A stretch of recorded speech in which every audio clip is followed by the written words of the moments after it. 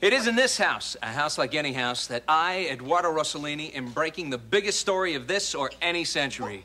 With me now is Samantha Glick, who personally claims to have captured Bigfoot.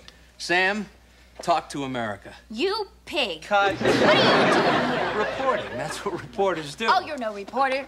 And your name's not even Eduardo Rossellini, it's Eddie Rose. Hey, ethnic sign. Listen up, Eddie Rose. This is my story. Your story? I did all the work. I even got some pinhead animal expert coming here from downtown. Hey, is he here yet? No, you're the only pinhead to arrive so far. You know, I'm sensing a lot of negativity. Look, here. if you don't leave right now, I'm gonna call the police. Please do. My ratings double every time I get arrested. I can't... Now, who's that? Probably my Bigfoot guy covered.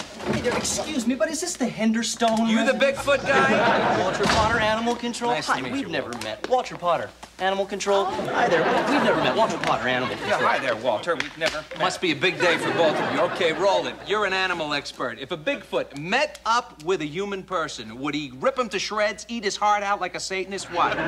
No, he'd run. Run? Yeah, that's right. Legend has it that a Bigfoot can run over 100 miles without stopping. So you're saying he'd be long gone by now? Absolutely. Well, either that or he'd be hiding in the garage. No, I don't think so. Garage? I say garage. Our boss. Let's just have Eduardo, I'm ready to give my statement now. You what?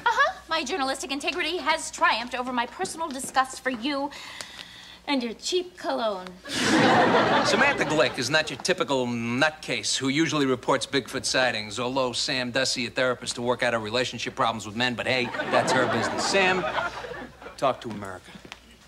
I was in my house, and I turned around, and there was this thing. Samantha, my best friend. When you say thing, you mean Bigfoot.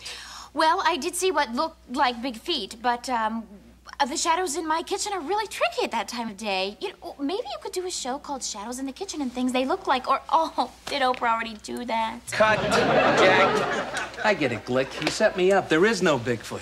That's very sneaky, cruel, underhanded. I like that.